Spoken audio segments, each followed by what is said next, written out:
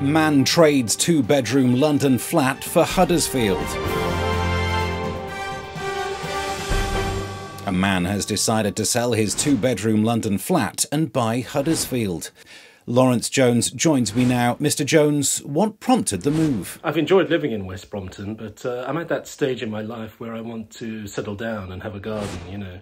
And Huddersfield came on the market, so I thought, why not? Well, let's bring in Roy Hobbs now, who's a local councillor and lifelong Huddersfield resident. Mr. Hobbs, thanks for coming on the programme. Do you have any concerns about the purchase of Huddersfield?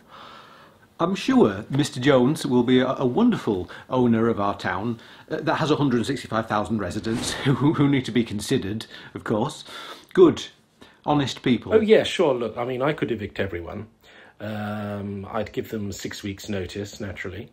But the idealist in me wants to preside over an authentic northern-themed town, you know, with cobblestones and cloth-cap boys delivering bread and housewives scrubbing their doorstep as a brass band plays in the town square, that sort of thing. I would respectfully suggest Mr. Jones visits our proud town of Huddersfield to gain an understanding of the very modern needs of the local area. I mean, don't worry. I absolutely intend to do up Huddersfield. I wouldn't just move in as is.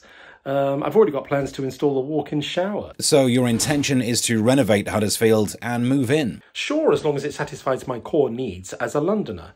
Local pubs blocked up by prams the size of BW Tiguan's, ciabatta sandwiches that have been sitting out all morning but still cost £18, and a metro system that leaves black rings around your nostrils. Then I'll be happy. And if not? Well, if not, I'll turn Huddersfield into a massive car park and double my investment. Mr. Jones, I beg you, I think if you just experience the friendliness, the heritage and the scenery of this beautiful northern town... People need to park their cars, Roy.